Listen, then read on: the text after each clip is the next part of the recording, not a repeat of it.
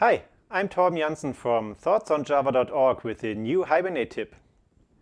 This time I will show you how to initialize lazy relationships within a query to avoid lazy initialization exceptions and n+1 select issues.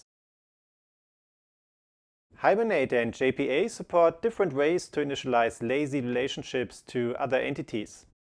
The easiest one is a join fetch statement within a JPQA query, like the one you can see here on the slide.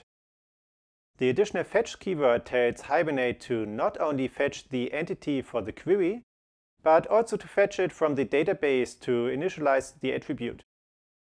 That prevents lazy initialization exceptions and n+1 select issues.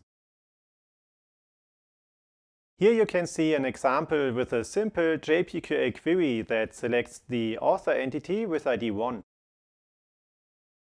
Then I commit the transaction and close the session before I call the getBooks method on the selected author. This is the getter method of a lazily fetched relationship, and Hibernate will have to initialize it. Let's run this test and see what happens.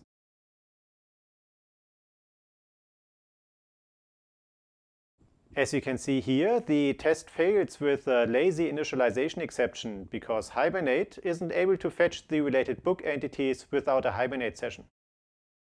You can either fix this by keeping the session open until you've called the getBooks method, or by loading the related entities with the initial query.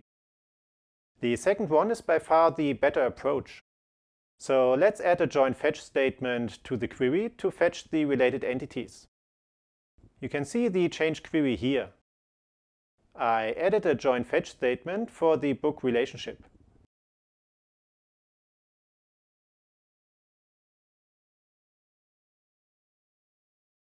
This time, Hibernate initialized the relationship when it got the author entity from the database.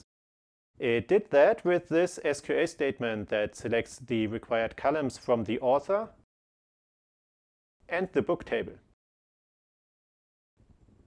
Okay, that's it for today. If you liked this video, please subscribe below.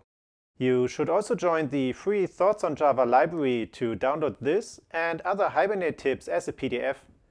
You also get access to a lot of free member-only content, like an ebook about Java 8 support in Hibernate, lots of cheat sheets, and a video course. I'll add the link to it to the video description below. See you next week for a new Hibernate tip video.